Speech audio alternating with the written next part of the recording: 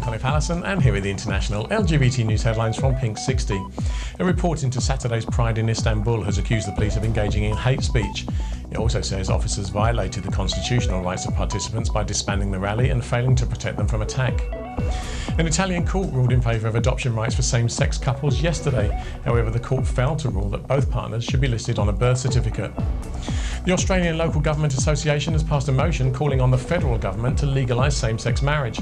The organisation, which represents 560 councils, urged respect for all Australians, no matter their sexuality or gender identity.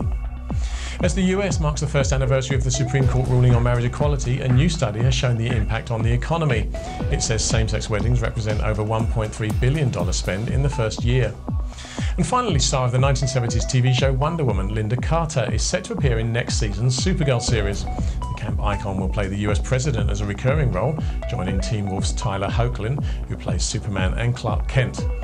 Well, that's all from us at Pink 60 for now. Join us again tomorrow for the latest LGBT news headlines. And you can find out more about these and other news stories on our Facebook and Twitter pages by searching for Pink 60 News.